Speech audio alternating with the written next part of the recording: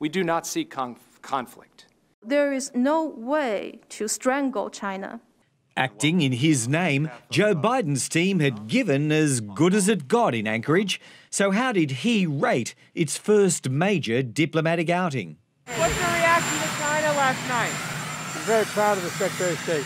He shuffled off, only to be reminded pride cometh before a fall. Not one, not two, but three of them.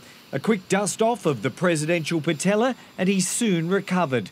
On board Air Force One, they vouched for his resilience. And he's doing just great. While out in Alaska, how did the talks go? The Chinese were fleet of foot and tight of lip, leaving the Americans to survey what had come of more than 5 hours eyeballing each other across the room.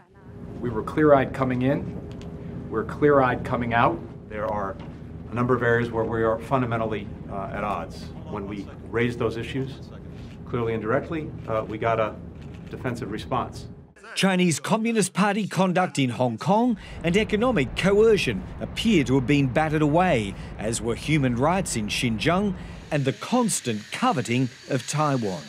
We'll go back to Washington to take stock of where we are. We'll continue to consult with allies and partners on the way forward. I think all Australians should be reassured by the fact that the Americans have come out and said that they've got our back and they won't leave us alone on the playing field. There was a performance element to the strident, hectoring opening session, but Beijing's assessment that US-China relations have plunged to their lowest point in decades was probably honest and not in dispute.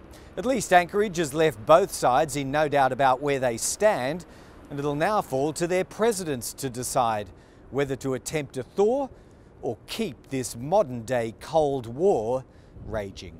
Greg Jennett, ABC News, Washington.